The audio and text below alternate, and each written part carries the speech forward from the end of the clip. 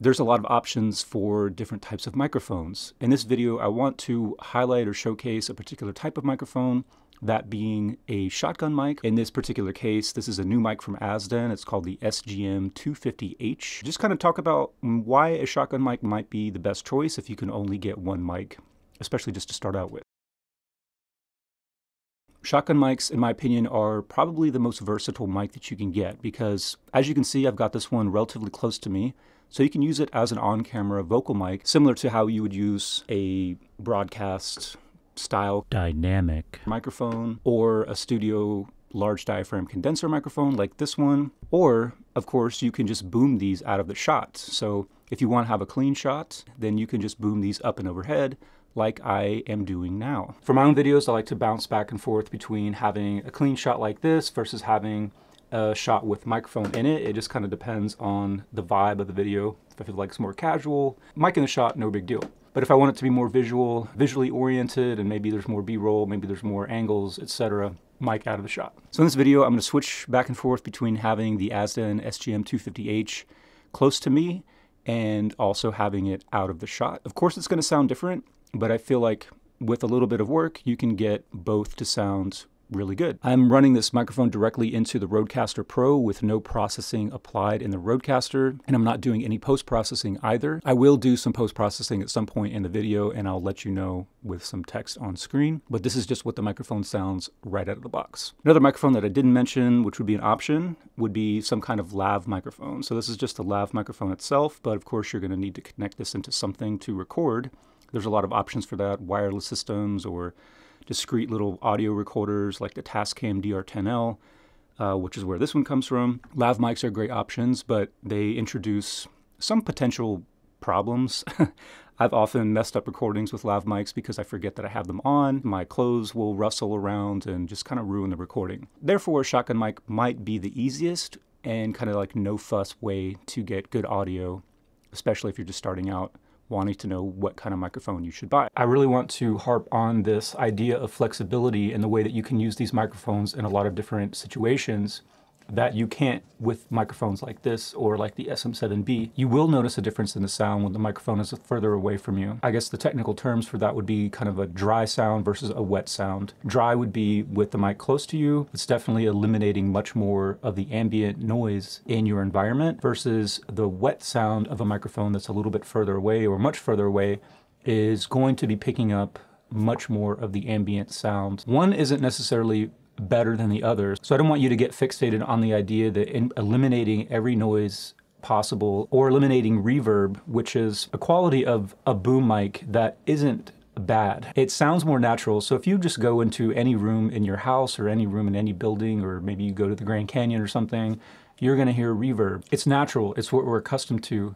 The dry sound of a microphone close mic'd is not quite natural. Probably the only voice that you're accustomed to hearing that way is the one inside your head, which isn't to say that those are bad either, but I don't want you to be like, well, yeah, the close mic sound is better because it eliminates more reverb and it eliminates more of the room tone. Another point that I think is important to consider, not only should you not really get fixated on owning one particularly awesome microphone that everybody else has or that you really like, unless you do comparison videos, then your audience is going to get accustomed to whatever microphone in whatever environment that you're recording in, and that's going to be natural to them and natural to you. And they're not going to be listening to your video and being like, oh, it would sound much better if he or she were using this mic as opposed to whichever mic it is you're using. As long as you're not doing something egregiously wrong to the recording and you record it well and you edit it well, then it's going to be fine. Let me know what you think. What do you like better? Do you like it boomed overhead or do you like it in the shot? And why? A little bit about this one. Azden did send me this microphone. I'm not under any obligation to make any particular kind of video. They're not going to see it before I publish it. But this is apparently a pre-production version. At the time that I'm recording this video, this is not available yet, although you can pre-order it, but I'm sure it's going to be available shortly after I finish this video. They said that the microphone is done. There's not going to be any changes to the microphone itself, but what they might change or what they will change is the foam windscreen that I have here. I think they'll make it a little bit softer because they said this one tends to, or has the potential of like getting crushed or deformed because it's, I don't know, just the material. I really like this windscreen. It's very high quality, so hopefully they won't change it too much. I got a retail box, so I'm pretty sure I probably got everything that you're going to get with the microphone. It comes with this little carrying case. It's just a leather case with some padding in it. It comes with this mic clip I'm using right now on this mic stand, and the clip also has a 5/8 to 3/8 inch thread adapter. Pretty decent amount of accessories for the price that you pay, but more importantly, it's a relatively low to mid-budget shotgun microphone. So like any kind of microphone, there's a huge price range with shotgun microphones. This one I think is going to be $300. So not exactly what I would call cheap, but you can spend more than $1,000, $2,000 on a really good shotgun microphone like this. So it's cheap in comparison. This is a new version of a microphone that is also called the SGM 250, but this is the 250H. The H stands for hypercardioid. So instead of having a cardioid polar pattern, this one has a hypercardioid polar pattern, which is just a little bit narrower than cardioid, which is great for a shotgun microphone, in that you can boom it a little bit further away and it's going to just kind of narrow its focus and just home in on your voice, essentially. I mean, it doesn't really home in, but it's kind of a metaphor, I suppose. Another difference between this one and the older version is that it has a longer interference tube. The interference tube is a feature of shotgun microphones. It's designed to reject noise from the sides, and that's where you'll see all those little vents or little ridges along a shotgun microphone. That's where the interference tube is. This one has a longer interference tube than the older version. The older version also had the ability to power it with a battery, probably a AA, but this 250H doesn't have an optional battery powering option, so you will need to power it via XLR from your audio device. This also has a low cut filter or a high pass switch, however you like to refer to it. Right now it's in the flat mode, but if you engage that switch, it's going to start rolling off frequencies below 75 hertz. So it's not a particularly aggressive low cut filter. And as you can probably hear, it doesn't really do much to change the quality of the recording. So if you're recording voice, it's not really going to matter that much because there's not a whole lot of human voices that have a lot of information at or below 75 hertz anyway. You could probably just engage that all the time and just forget about it. So I'm just going to turn that off. And obviously you're hearing what the mic sounds with and without the windscreen. And if you can't tell, it's probably hard to tell, I'm about, I don't know, 7 inches away from the front of the microphone. I don't have any other really relevant shotgun microphones to compare this one to, so I'm not going to do any comparisons. So you're just going to have to evaluate how you think this microphone sounds in isolation. A couple other specifications about this microphone. It's pretty standard for a condenser mic. It's sensitive from 20 hertz to 20 kilohertz. Frequency response chart is relatively flat. There's kind of a boost in the low frequencies. It's pretty flat in the mid to mid highs, and then it starts getting boosted up in those mid highs and high frequencies, but it's not anything too crazily sculpted. While I have the microphone close to me, let's go ahead and do a couple of tests, starting with Plosives. With the windscreen on, Peter Piper prefers the pod mic for podcasts. Peter Piper prefers the pod mic for podcasts. No windscreen. Peter Piper prefers the pod mic for podcasts.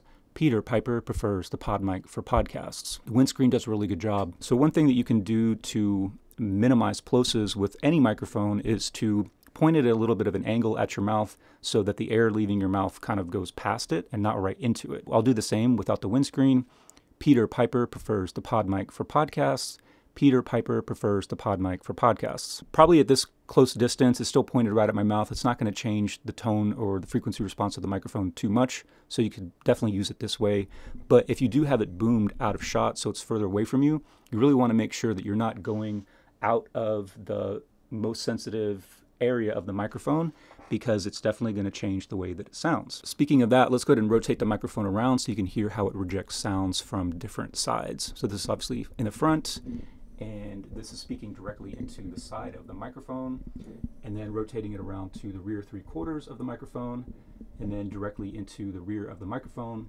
This is how it sounds. Last thing I'll do with the microphone here is get really close to it and you can hear the proximity effect. This might be a good option if you want to get more of a voiceover quality or radio tone with this microphone. I'm just maybe a few inches away from the front of the microphone, and you'll definitely need to be careful with plosives. If you want to use the microphone like this, definitely use the windscreen. and or get a pop filter. It's nice that you have this clip included because you can attach this to really any mic stand, any boom arm, any standard boom pole. So it's great to have. You can get up and running with this microphone. But I would suggest, especially if you are going to use it as a location microphone, like a typical shotgun mic use case, you're definitely going to want to get a shock mount for it. And the reason for that is you're obviously handling the boom pole. These could be susceptible to transmitting that handling noise to the recording. So I'm going to test out how much this does or doesn't reject that handling noise. So just holding the mic clip, I'll just kind of move it around, see how much of that noise it's picking up. And then if I just handle the microphone itself, I'm just going to rotate it. So my fingers are just kind of doing that, rotating it. How much of that is it picking up? I'm really impressed with this microphone overall. I have been wanting to get a new shotgun mic for a while because the one that I've been using, I'm not a big fan of it. I'm really liking this one. What I particularly like that separates it from the older one that I was using, I'm not going to mention it because you can't buy it anymore, so it's not really relevant, is that it doesn't have much of any self noise. So really any noise you're hearing in the recording is going to be a result of the room that I'm in. My light over here has a fan that's constantly on, and maybe the HVAC outside the window there. That's pretty much it. So it's really quiet, which is essential for a shotgun microphone. Having its own noise in the recording is just not a good quality of any microphone, but in particular, a shotgun microphone. And overall, I think it has a pretty clean and natural sound. It's not overly sculpted in any weird ways. It is designed and made in Japan. I always appreciate when things aren't farmed out to some other factory in another part of the world. I just feel like that the quality control is probably better. Maybe not, but I just get that impression. And it also comes with a 10-year warranty. And I feel like companies not going to offer a 10-year warranty unless they're really standing behind that product and confident that it's going to be something that's durable and good. And that's really it. I just wanted to highlight the fact that, again, if you are starting out in particular and you're concerned about what kind of microphone to get, of course, a lot of people are using mics like the SM7B or maybe large diaphragm condenser microphones, and these are great. If you can afford them, or if you want to get a couple of different types of microphones for different use cases, that's all gravy. But again, if you're just starting out, you want something that's a little bit more flexible in terms of how you utilize it. You should definitely take a look at a shotgun mic.